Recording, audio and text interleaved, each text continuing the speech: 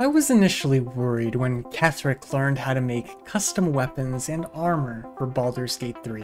With his condition, I expected him to break something or destroy the realm, or at minimum, break his computer.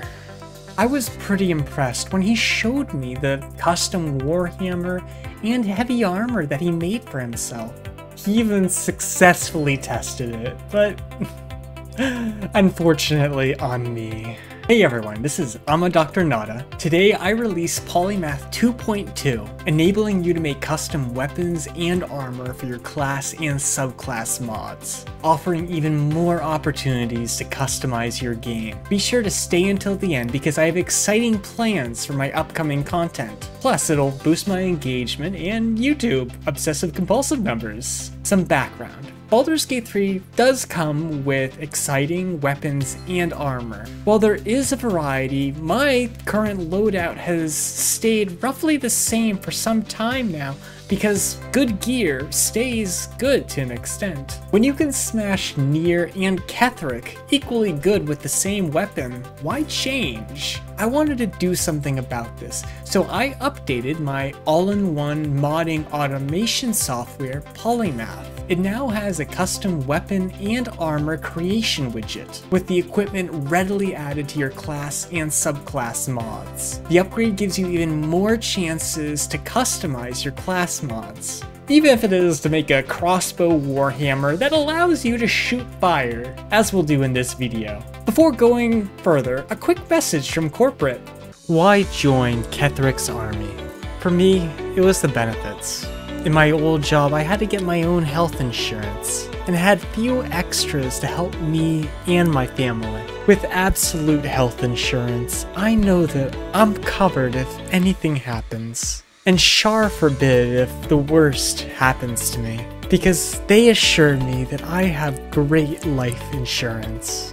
The language in the contract was a little convoluted on what would happen if I passed away suddenly, but with what I've seen, I'm not worried. When you need care, they'll absolutely leave you there. To briefly cover class mods for those first visiting my channel or just don't have much experience with modding, class mods in Baldur's Gate 3 add new classes at character creation, offering even more customizability. Polymath, software that I programmed, gives you widgets to simplify creating class and subclass mods. In this video, we'll review my recent update to Polymath, which adds a widget for creating custom equipment. We'll then add your custom items to a class mod and load it into the game. We'll review how all this works behind the scenes so you can refine your mods. Lastly, I'll review the exciting things that we can do on my channel in the future. For step 1, download Polymath from Nexus Mods using the link in the video description. Install the required software as directed by my prior video. In brief, you'll have to install Python and a few packages.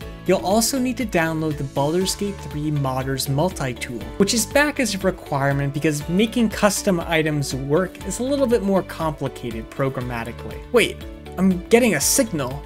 Corporate wanted to stick something into my head, which I thought was just some fancy term for company spirit. Then Steve came back from whatever it was, acting like some lunatic with plastic orc teeth and dripping jello. No way am I gonna be like Steve. To the hells with my contract and to the hells with Kethric. That was strange. I need to find out who Steve is. Okay, let's jump into making our custom weapon and armor. We'll only make one of each today, but you can make and add as many as you want. For step 2, launch Polymath and open up the Create Custom Weapon or Armor widget. Keep the weapon selection for the moment, giving your weapon a name and description. Then use the drop-down menu to pick a weapon template so the game knows how your weapon should look.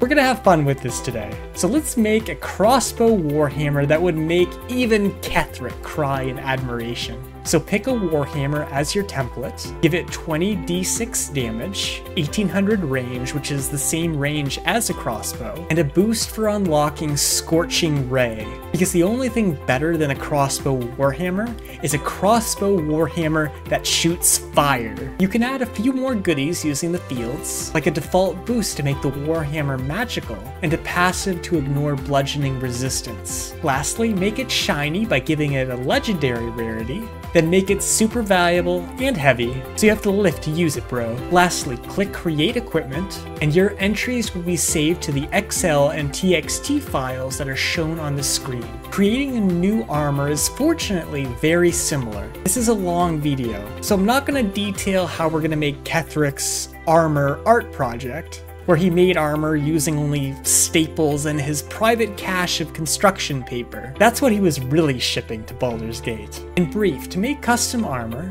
change the first box to armor to update the widget, then give it the options that you want in the various fields. Staples are rugged, so give it an armor class of 30. Once done, click Create Equipment, and it's ready to go. Be sure to like and subscribe because I'll give Ketheric a gold star for each one. Now, before moving on, let's hear a story from one of our employees. Corporate usually doesn't like us talking about our competitors in a positive light, but I saw this crazy tall tiefling the other day. She had a massive axe and wouldn't stop swearing when she grabbed that halfling from Human Resources by the ankles and chucked him to knock down a gaggle of Underdark gnomes. I knew that I had to meet her. I bet I'd just feel so safe if she carried me away in her arms.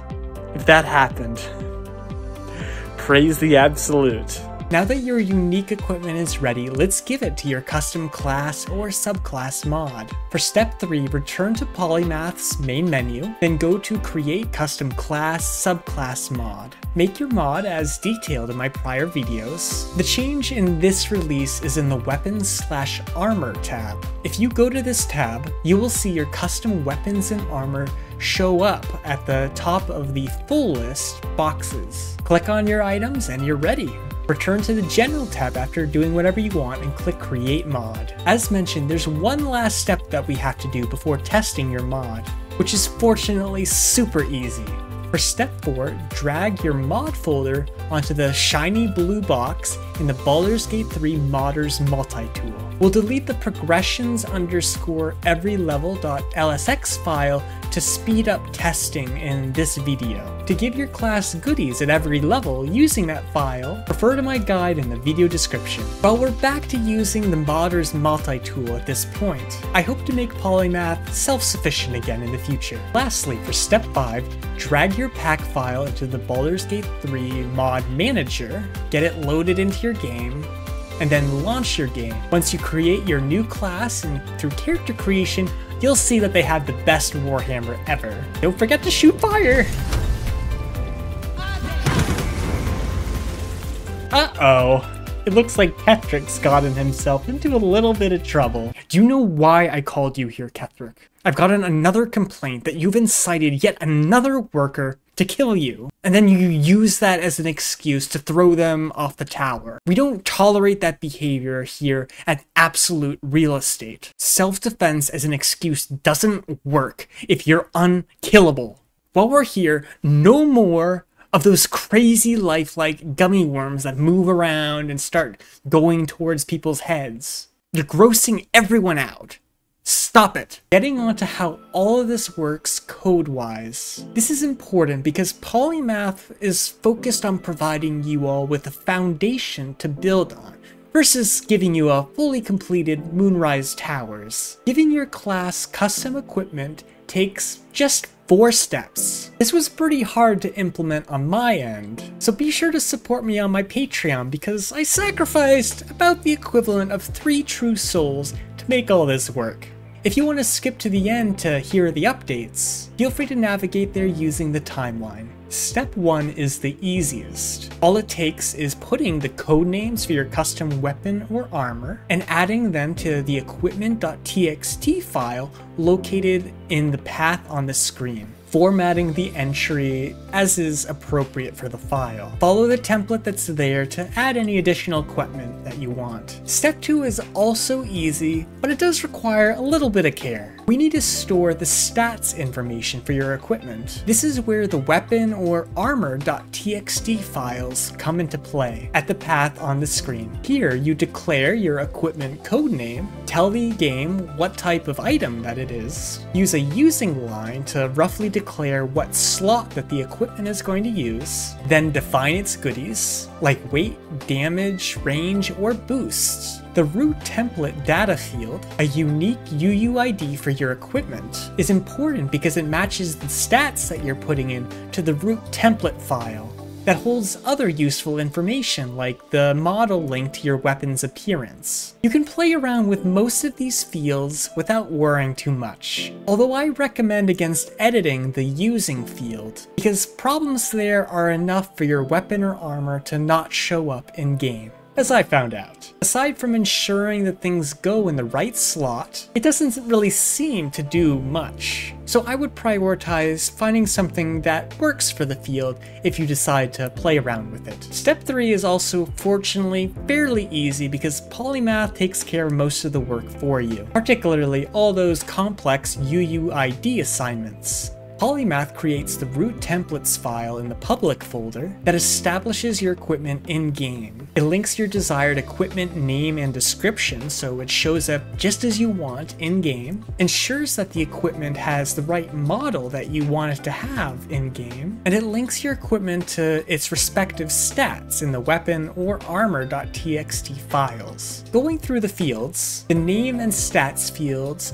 will hold the code names for your equipment, ensuring that the files are appropriately linked. Display name and description are handles that will ultimately hold the in-game descriptions that you want for your equipment and will be relevant for step 4. Map key is that UUID you placed in the root template field in the weapon or armor.txt files. Another step that the game seems to want to have to ensure everything is appropriately connected. Template ID and visual template seem to offer IDs that link your equipment to existing in-game models, so it shows up just as you want. If something in your mod breaks and you ultimately figure out that it's probably within the root template file, it's most likely due to an issue in the parent template ID field, which can be a little fickle because there are some defective entries that are in the official in-game files. I've addressed most of these issues in Polymath,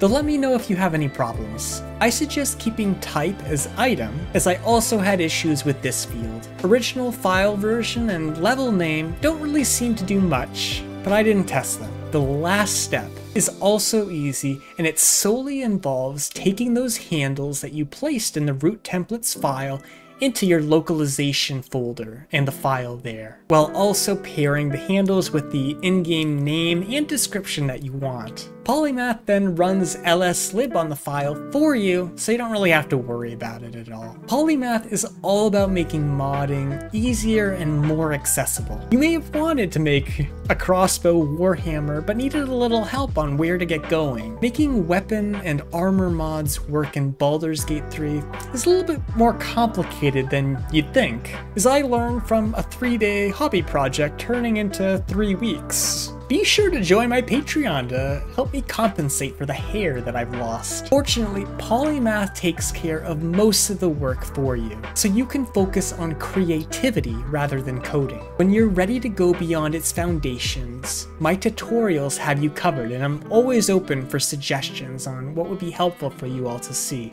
And I'm also always reasonably available to help you out with anything you need assistance with. I mentioned there'd be something exciting at the end, and here it is.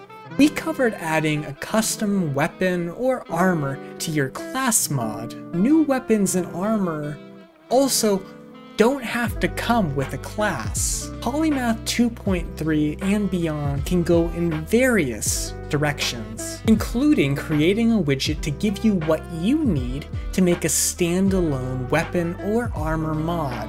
I want Polymath to be its name, something offering expertise in diverse fields. I'll post another "what video should I make next" poll in the coming few days. So subscribe to stay connected. Let me know what you'd like to see or would find helpful, and I'll do what I can to make it happen. If you really want to see a particular video, join my Patreon and have your vote count for 5 times as much. Thanks for watching, and remember to like and subscribe.